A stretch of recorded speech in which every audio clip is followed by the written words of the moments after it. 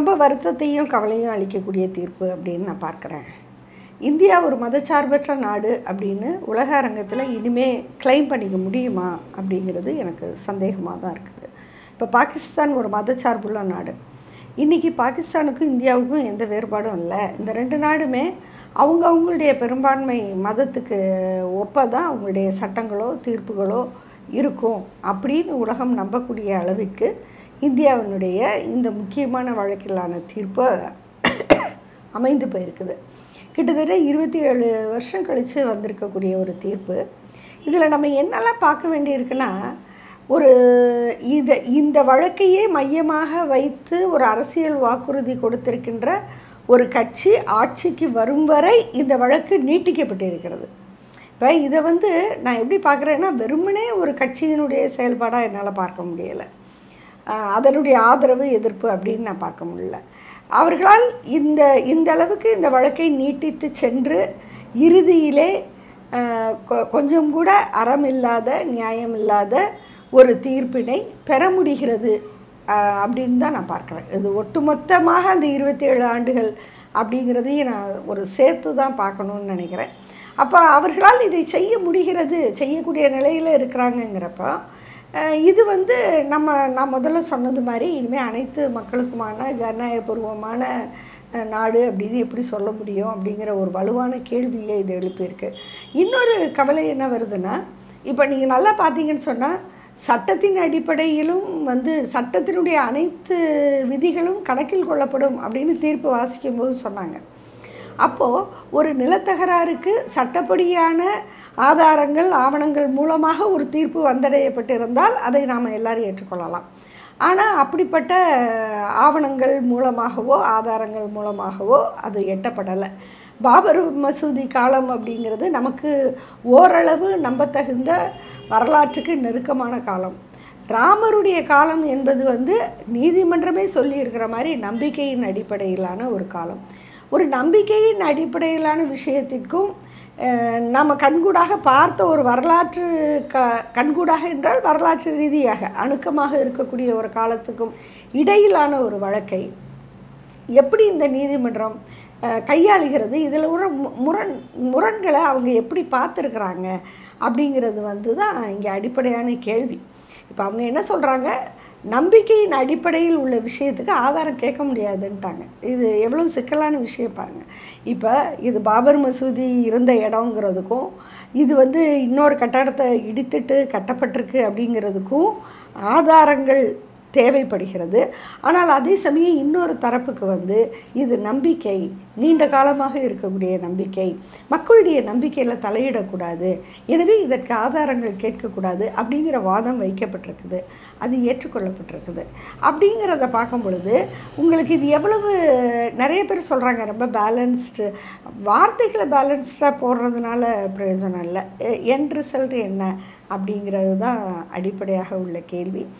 இதை தொடர்ந்து 2 மதங்களுக்கு இடையிலான பிரச்சனை, அதில் ஒரு தீர்ப்பு அப்படிங்கிறத தாண்டி இன்றைக்கி நம்மை போன்று அதிலும் குறிப்பாக தென்னிந்திய மக்கள் அப்படின்னு எடுத்துக்கிட்டோம்னா நமக்கு என்னெல்லாம் கவலை தரக்கூடிய விஷயமா இருக்குன்னா, இது சர்வதேச அரங்கில் என்னென்ன விளைவுகளை ஏற்படுத்தும், நாம் நிறைய பகைவர்களை சம்பாதிச்சுக்கிறோமோங்கிற ஒரு அச்சத்தையும் கவலையும் நமக்கு அது ஏற்படுத்துது. இந்தியா பிரிந்த பொழுது இது இஸ்லாமியர்களுக்கும் இந்து மக்கள் அல்லது வட இந்தியாவில் உள்ள இந்து மதத்தினுடைய ஒரு தலைமை பீடத்தில் இருந்தவர்களுக்குமாற ஒரு முரண்பாடு இந்தியா சுதந்திரம் அடைந்து இத்தனை ஆண்டுகள் கழித்தும் உயிரோடு இருக்கிறது என்பதும், அதில் யார் வெற்றி அடைவது என்கின்ற ஒரு கேள்வி தொடர்ந்து கொண்டே இருக்கிறது அப்படிங்கிறதும் தென்னிந்தியாவுக்கு ரொம்ப நெருக்கமில்லாத ஒரு பிரச்சனை. புரியுதுங்களா? தென்னிந்திய மக்களுக்கு இது இந்த பகை, இந்த மோதல் தென்னிந்தியாவினுடைய எந்த மாநிலத்துக்குமே உரித்தானது அல்ல.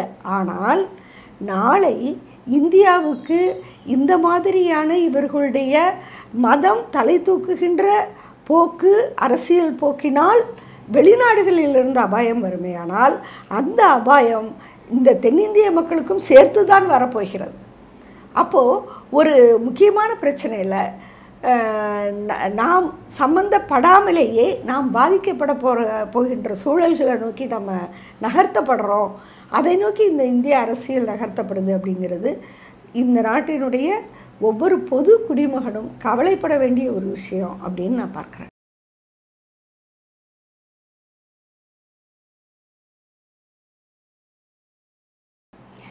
இந்த தீர்ப்பை பற்றி தான் நான் முதலையே சொல்லிட்டேனே, இது எப்படி சரியாக இருக்க முடியும்? பிரச்சனை 5 ஏக்கர் நிலமா, பிரச்சனை 5 ஏக்கர் நிலமா, ஒரு வழிபாட்டுக்குரிய ஒரு இடம், ஒரு பகுதி மக்களுடைய நம்பிக்கைக்குரிய ஒரு இடம். அந்த கட்டடம் தகர்க்கப்பட்டதுங்கிறது ஏதோ ஒரு வீடு தகர்க்கப்பட்டதுங்கிறதுக்கு ஒப்பான ஒரு பிரச்சனை அல்ல.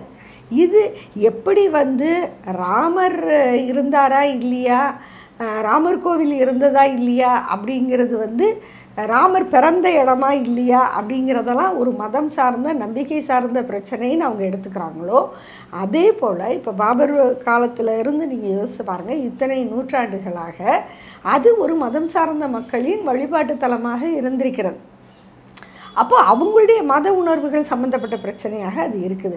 இதை ஒரு 5 ஏக்கரை கொடுத்து நாங்கள் சால்வ் பண்ணுறோம் அப்படின்னு ஒரு தீர்ப்பு சொல்கிறத, அப்படி சொல்கிறதே ரொம்ப கேட்கவே ரொம்ப கஷ்டமான ஒரு விஷயமாக தான் இருக்குது. இது எப்படி அறமாக முடியும்? இது 5 ஏக்கர் நிலத்துக்காகவா? கேட்டு பாருங்கள். இவ்வளோ பெரிய பிரச்சனை, இந்த 27 வருஷம் இந்த நாட்டினுடைய இவ்வளவு இஸ்லாமிய மக்கள் தங்களுடைய முகம் சார்ந்த பிரச்சனை, தங்களுடைய இந்த மண்ணில் தங்களுக்கு உள்ள இடம் அல்லது உரிமை சார்ந்த பிரச்சனை என்று கருதப்பட்ட ஒரு வழக்கில் உங்களுக்கு நாங்கள் 5 ஏக்கர் நிலம் தர்றோம் அப்படின்னு சொல்கிறது நான் நீதிமன்ற தீர்ப்புக்கு கட்டுப்பட வேண்டிய கடமை எல்லோருக்கும் இருக்கிறது. அவ்வளோதான், அதுக்கு மேலே சொல்கிறதுக்கு ஒன்றுமே இல்லை.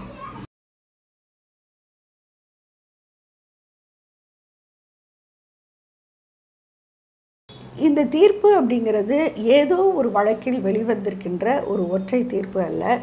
அதே மாதிரி அங்கே பெட்டிஷனர், அதாவது மனுதாரர்களாக அந்த நீதிமன்றத்திலே பதிவு செய்திருக்கிறார்கள் இல்லையா, அவர்கள் மட்டுமே சம்பந்தப்பட்ட ஒரு பிரச்சனையும் அல்ல. இது இந்த நாட்டினுடைய மதம் மீதான போக்கு, இந்த நாட்டின் அரசியல் சட்டம் கொடுத்திருக்கின்ற அந்த வாக்குறுதி, இது ஒரு மதச்சார்பற்ற நாடு என்கின்ற வாக்குறுதியின் மீதான ஒரு வழக்கு. எனவே இந்த தீர்ப்பு முதல்ல நம்மை போன்றோ பெரும்பான்மையான மக்கள் மனசில் ஒரு பெரிய அச்சுறுத்தலை ஏற்படுத்துது. நமக்கு இன்னும் நினைவு இருக்குது எப்படி இந்த கரசேவை என்பது நடத்தப்பட்டது. இன்றைக்கி அந்த கட்சி ஆட்சியில் இருக்கும் பொழுது அந்த இடத்துல கோயிலை கட்டுற பொறுப்பை அரசாங்கமே எடுத்துக்கிச்சு. இந்த தீர்ப்பின் வழியாக அங்கு ராமர் கோயிலை இனி மத்திய அரசாங்கம் கட்டப்போகிறது. கிட்டத்தட்ட நம்ம எல்லாரும் கட்ட போகிறோம் அப்படிங்கிறது தான். அப்போது இந்த செயற்பாடுங்கிறது ஒரு வழக்கின் தீர்ப்பு மட்டும் அல்ல, மாறாக இந்த அரசு, இந்த நாடு, இந்த நாட்டின் மக்கள் மீது காட்டுகின்ற அந்த பாகுபாடு சம்பந்தமான ஒரு தீர்ப்பு. இந்த தீர்ப்புங்கிறது முதல்ல நம்ம மத்தியில் வாழ்ந்துட்டுருக்கிற இஸ்லாமிய சமூக மக்கள் மனசில் ஒரு பெரிய அவநம்பிக்கையையும் சோர்வையும் நிச்சயமாக ஏற்படுத்தும். இது அவர்களுக்கு இந்த மண்ணின் மீதான அந்த உரிமை, பாசம் இவற்றின் மீது ஒரு பெரிய சோர்வையும் தளர்ச்சியையும் இந்த தீர்ப்பு கண்டிப்பாக ஏற்படுத்தும். அதனுடைய எதிர்விளைவுகள் எப்படி இருக்கும், என்ன மாதிரியாக அந்த இளைஞர்கள் திசை திருப்பப்படுவாங்க. அதாவது நல்லவங்க கெட்டவங்க எல்லா சமூகத்துலேயும் இருக்கிறாங்க. ஒரு தவறான சம்பவங்கள் நடக்கும் பொழுது நல்ல சக்திகள் செயல்படுறதை விட தீய சக்திகள் ரொம்ப அதிகமாக செயல்படுறதுக்கான வாய்ப்புகள் சமூகத்தில் அதிகம். அப்போ சமூகத்தின் அமைதியின்மையை இது கொண்டு வந்து விடுமோ அப்படிங்கிற ஒரு அச்சம் நிச்சயமாக எழுகிறது.